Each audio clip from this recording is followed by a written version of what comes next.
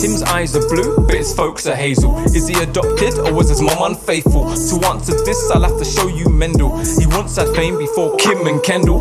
Mendel worked out inheritance. He used pea plants as his evidence. For every feature, you have two genes, one from kings and one from queens. Every gene has several types, like all the colors if we look at eyes. Listen close as I show the deal.